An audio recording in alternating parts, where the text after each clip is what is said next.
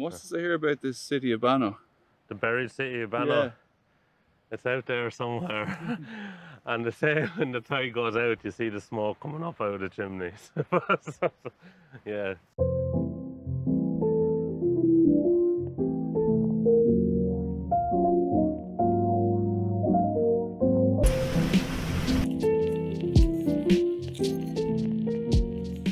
See, this whole area is called Bannow Island. Yeah, but it's not an island. Well, it was originally, and the sand and silt eventually just joined it back to the mainland over the years. Within reason, it's 95% surrounded by seawater. That'll be pretty unusual now for a farm growing barley. Well, I think it would actually, yeah. When I was up with Neil, the head brewer up in the distillery, he swears anyway he can get a saltiness taste off the whiskey that's produced from this land. And as you see yourself, it's always pretty windy down here. And the salt blowing off onto the land, Hookhead is all out that way, and it's all coming across this way. Every one of the trees is all bent over this way, so yeah. Fox ran across there, I heard you saying. Yeah, did you see the fox? No? Yeah, it just ran out across it. I grew up down, you know, on the home place, and with three sisters. My grandfather was here. The Harpurs were here about 100 years, so. But there it is now, a lovely day. I'd say we probably have missed all the rain. The rain seems to stay on the left-hand side of the channel a lot in this time of the year. But in saying that, for the last 2 weeks, we've got nothing only rain. Do the kids have interest in farming? Well, I'd say Bobby does, but he's a bit small, but he always goes on about tractors and stuff. Aaron never stops talking about it. But Tommy, the eldest lad, he's more into dinosaurs. Tell him about the dinosaurs. So there's a good chance there's a successor there? I suppose there is, yeah. Something's gone wrong. I have no trailer, and I was trying to put too much in the tank. The tank was up to the... when the key was probably getting dodgy anyway, but when the pressure came on to bring the corn across in the tank. How old is this combine? What's the history of this? Too old. Too old for this crack. Who's coming? The father. Will he have anything to say about this? I say keep going.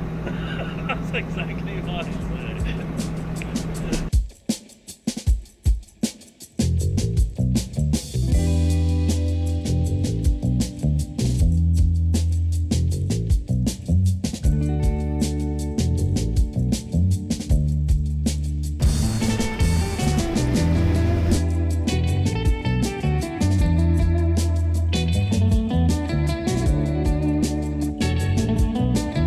Will I open up?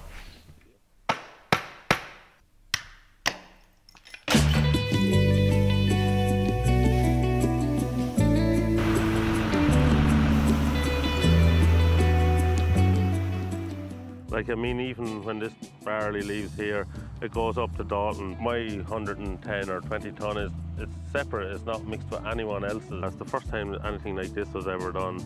How did you know now the barley was ripe? Well, like every farmer, you probably just go walk through it and bite it with your teeth, and you'd have a fair idea. You'd be only a couple of % out. After that, we'd try and go and get it tested for moisture. Because it is dry here, like it's real sandy soil, so the whole dry summer, the corn here last year was only about that high, and it was only yielding about 1.5 ton. And just going by that last field, it done around 4 ton. To stay at this, you do need to be getting the best yields, and like, it's great looking out at the scenery and all that, but you know. Talking about biting barley, do you like whiskey? I actually do now, yeah. I do. When I was younger, I might have drank too much of it one night, and the same as us all, and I didn't drink it for a couple of years, but in the last 5, 6, more, 10 years, yeah, I would like it now, yeah. Last summer we were up there and I tasted a 3-year-old one, and I thought it was nice now, yeah. Would there be a certain level of pride tasting your own whiskey? I suppose there would, yeah. Sure, my wife was with me, and my mother and my sister, and they really enjoyed it as well. Yeah, no, it was a good day. Come on out. Would you be Ed's mammy now? Yes. Yes? I didn't intend to be here now, right? It's too late now, too late, you're on it now. Oh my God.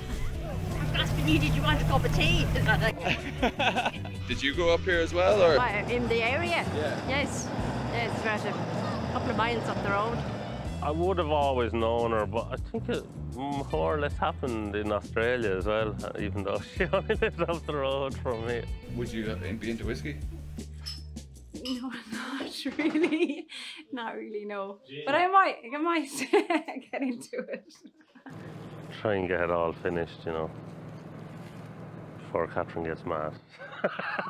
Or fed up. I wouldn't say any of them are going to be able to cut now because they got them showers. We're just lucky. But I think our luck has run out. Like if you got one shower for 5 minutes, probably stop you. There's a happy farmer. My wife will be happy, I'll be home early.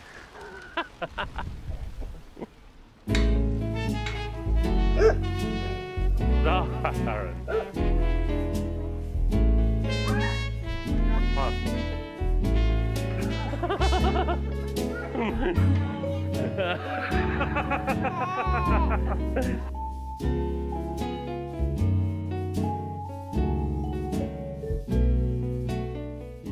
I thought he would have stopped, but he said he got very little rain and it's not raining right around him, but he's able to cut away, so. I mean, it was raining on us just. Yeah, and he didn't get it. Yeah, that's just lucky, I suppose. Yeah, yeah.